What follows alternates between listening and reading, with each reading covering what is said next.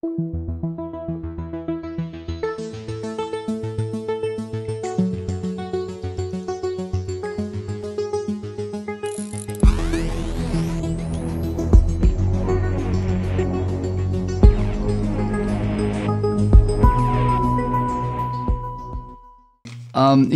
it is. I'm recording this this afternoon. It's about 4:30 Eastern time, and a lot of races have not yet been decided. And certainly the final outcome of the presidential race has not been decided. That's going to take a while. I think we all know that. Well, most of us, not the orange bastard in the White House. But yesterday was a haze to me. I have no idea what happened. I had a friend take me to the surgery center and a friend bring me back, most of which I don't remember. You know how it goes. If you've had surgery before, you know that you don't remember anything, especially when you have your good friend Versed coursing through your veins. But I do remember being brought home yesterday afternoon about 3 o'clock, 4 o'clock, and the television was on. Molly was trying to watch the vote totals as they piled up while she was doing homework. And I vaguely remember seeing her sitting on the couch with a worried look on her face. Well, this morning when I woke up, I could understand why. So here we are. And the question that I have right now, and I can't get past it.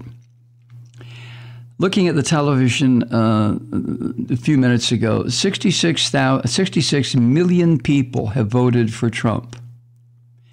This is a part I can't get my mind around. I realize that some of us feel a certain way about politics more to the left. I realize some of us feel a certain way about politics more to the right. But 66 million people voting for a wasted human life like Donald Trump. I swear to God, I can't understand that. And as it stands right now, about 69 million people have voted for Biden.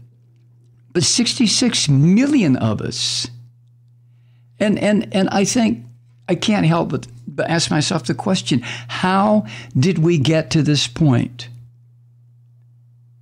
where almost half the population of this country is willing to vote for someone who has destroyed and continues to destroy the very ideas on which this republic was founded? I can't understand that.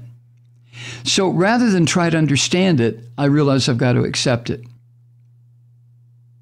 There's nothing I can do about it except to take a look at it and stand in awe of how crazed we've become as a people regarding the foundational documents of our country, the foundational ideas that we've never quite lived up to. In some instances, far distant from living up to them.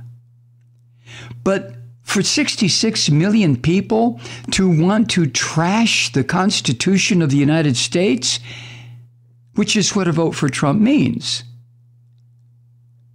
it's just staggering. And like I said, I keep coming back to, how did we get to this point? How did this happen? How did we get off the rails so far that we're in this position? And I've said this before also, Donald Trump is certainly not the originator of this horror.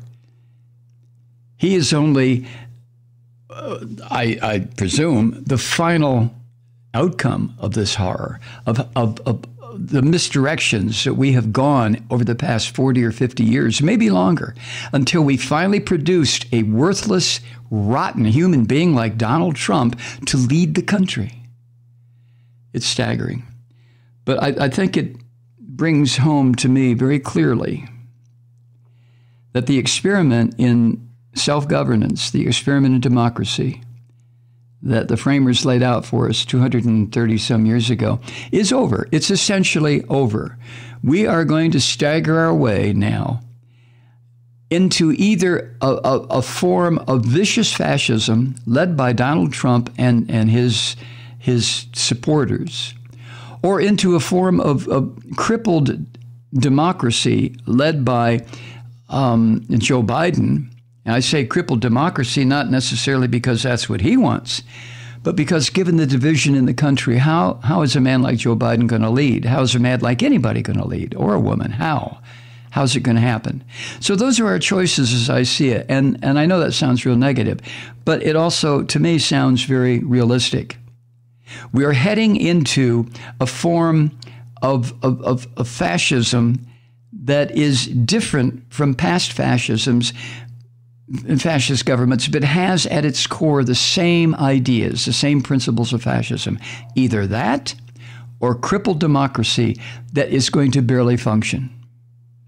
And this country's going to pay the price. I mean, this is so goddamn sad. It really, really, really brings me to the verge of crying, of tears of anger, tears of rage, tears of sadness that it's come to this.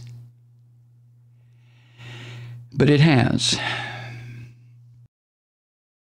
Hi, Truth Seekers. Mike Malloy here. As you know, we've switched formats and are now broadcast exclusively on the Progressive Voices Network.